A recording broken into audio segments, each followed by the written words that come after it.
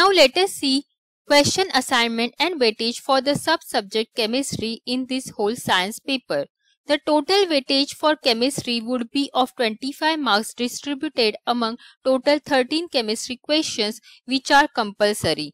The section A, total 8 marks are allotted to chemistry subject with 8 objective questions of 1 mark each.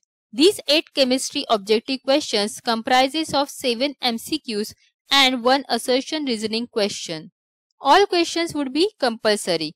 Question number 1 to question number 7 will be chemistry MCQs and question number 17 will be assertion reasoning question from chemistry.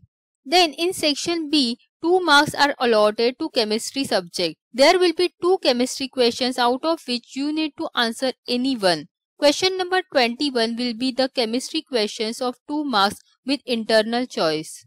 In section C, 6 marks are allotted to the subject chemistry wherein 2 short answer questions with 3 marks each have to be answered. Both the questions will be compulsory. Question number 27 and question number 28 will be chemistry question in section C.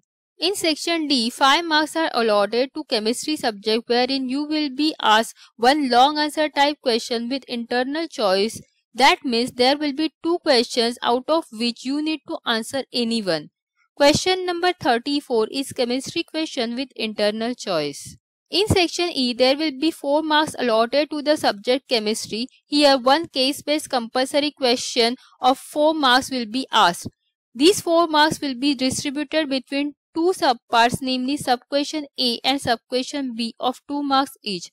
Here, subquestion A will be compulsory while subquestion B will have internal choice. That means from 2 questions, you need to answer only one question of 2 marks.